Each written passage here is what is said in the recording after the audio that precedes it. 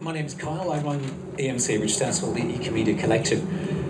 I actually enjoy being here purely because of the fact that I hate being in this kind of situation. I don't know if this is something that many of you can identify with, but while I'm the one talking, I hate the sound of my own voice, which is a bit strange because over the years, I come from a radio broadcasting background and I've been paid a lot of money to talk to people I can't see. But part of that involved me working for the South African equivalent to the BBC. I set up the first community radio station in Mandela's hometown. I broke the South African government's monopoly on broadcasting. They'd been the only broadcaster for 50 years. That led to me going to little villages in the region of Transkei in South Africa and finding people who didn't have electricity, but they did have a story to tell, and turning them into DJs. Fast forward 10 years, and I was helping set up the world's first online radio station for Jews and Muslims. And a year later, I was studying social enterprise at Columbia University in New York. So that blend of finding other people's stories and basically helping them turn it into a soundtrack using their voice was the kind of thing I liked. Because there's nothing better than hearing other people tell their own stories, because everyone has them.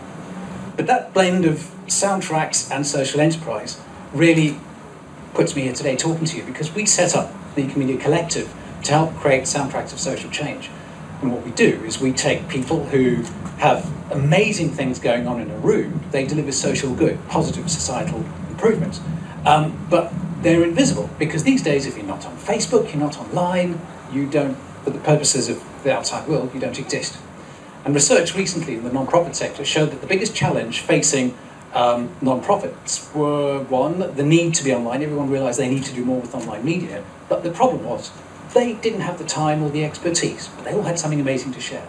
So what we do is we help them get started. If people need to make videos for YouTube, make audio podcasts, if they need to live stream the events that they're doing, or the corporate client we get has a person there who thinks, well, what they'd like to do is use us, because every time they use us, that revenue helps us deliver these services for free to a non-profit who can't use it otherwise.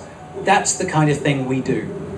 Our USP is trying to make sure that sound is me telling me I've got about 20 seconds left. The big thing is, that's an example of what we focus on, sound. Our USP is we try to focus on making audio rather than video. And this reminds me that I need to tell everyone about the fact that we've just been given a grant to deliver services free to organisations that don't have the funding for it. So if you would like to be able to get free videos or audio podcasts made, or live stream your event live over the internet, come and talk to us. We'd love to hear from you. Thanks very much.